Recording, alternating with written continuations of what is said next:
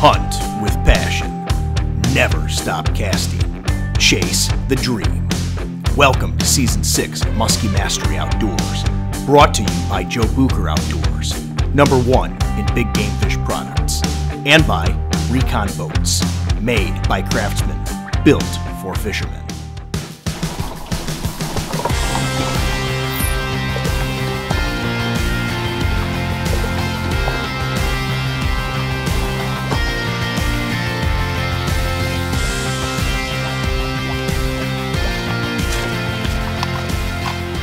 Hey everybody, if you're in the market for a bigger boat like this 895T by Recon Boats, but you're hesitant to purchase because you're not sure if you can handle a larger boat like this 18.5 footer here by yourself, today I want to show you how I safely and effectively launch my 895T by Recon with a simple trick here, and that is a dog leash. Check this out.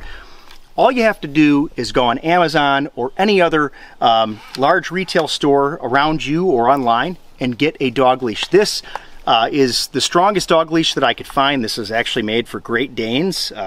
It's 8 meters in length. It's a large size. And the big thing you want to look for is a long retractable leash. That's really important. So the next thing that I do, make sure that your rig is totally unhooked. Transom saver, straps, all that kind of stuff. We'll take the safety off here and we will unhook the boat. It's actually very simple and effective. Now, the trick here, and there's a couple different ways you can rig your dog leash, okay? The trick is to just rig this right on the handle here, and this particular one seems to lock into position here.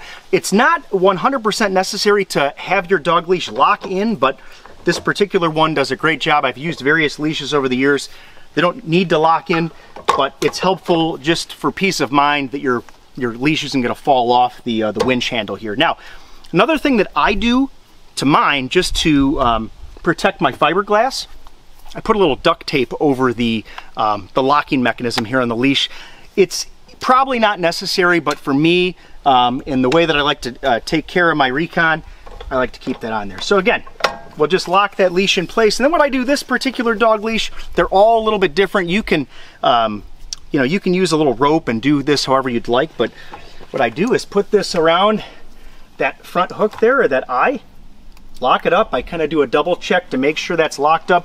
Of course, basic common sense, make sure your leash isn't locked up when you do this, otherwise it's gonna break it. But there you go, that's step one. Couple quick tips here that I wanna make sure we talk about.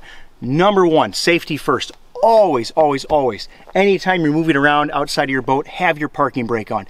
And #2, before you launch with your dog leash solo, just make sure you've got at least one rope to have ready once this boat pops off, and I'll show you how I pull it right up to the dock. Make sure you've got something ready that you can just tie up with and pull your trailer and park and get out of somebody's way.